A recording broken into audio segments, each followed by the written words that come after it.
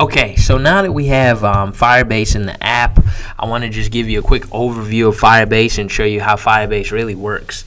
So let's just, we're going to go to www.firebase.com and just log in or sign up if you haven't done so already. Alright, so now that we're in Firebase, I'm going to click on my app. This is just a template that just comes. We're going to create our own Ober app in here, but let's just click on my first app. Alright, so as you can see, I have some data in here. What I'm going to do is I'm just going to delete this data. I'm going to remove it and show you how this works. So you just click on the X buttons to remove the data. Let's see. Alright, so when you log in for the first time, you're going to get this link right here. This is going to be your base link.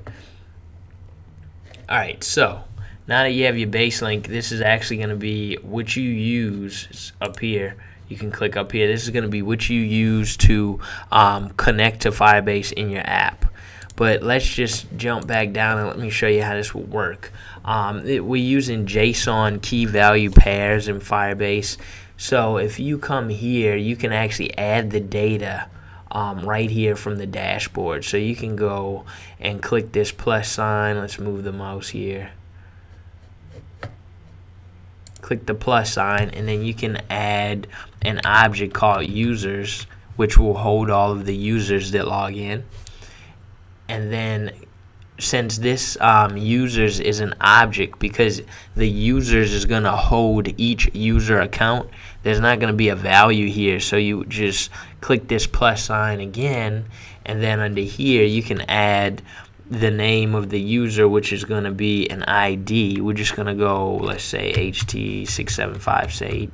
Alright, so HT67587, this will be the user ID, which would be another object which then holds each user account's information. So let's say this ID is going to have, well, we'll come here. We're not going to give it a value again because it's another object. Boom, we click it again, and then right here we can go Swift Owls, and then we can, and then right here we could go something like name, and then we can say value Ryan, and then hit enter. So this is the structure of the data. So you have your users object, and then each user is identified by its user ID, and then each user ID would have its properties, which would be name, or its key value pair. So you can have name, email, and anything that this user would need, which would be name. In our case, it's going to be name. It's going to need to know the email address and the location of the user. So that's just a quick overview. You can make more trees, so I can come back in here and click this plus sign and then name it like location, and then I can drill down and say, okay, this is going to be an ID of HT768, and then I can add drill down and say, okay, the location is 26.0 or something like that. And this is just an example. This is not going to be exactly how we're going to do this. I'm just showing you an example of how to add data into the backend. So they're on at location and users are at the same level.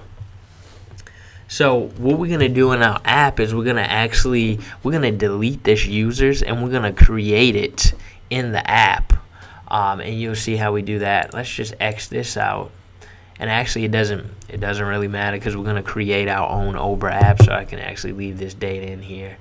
Alright, I'll see you in the next tutorial, but just remember that it's JSON object key value pairs. So you're going to be accessing this data, and each piece of data is going to have a key and a value. So location would be the key, and then 26 would be the value.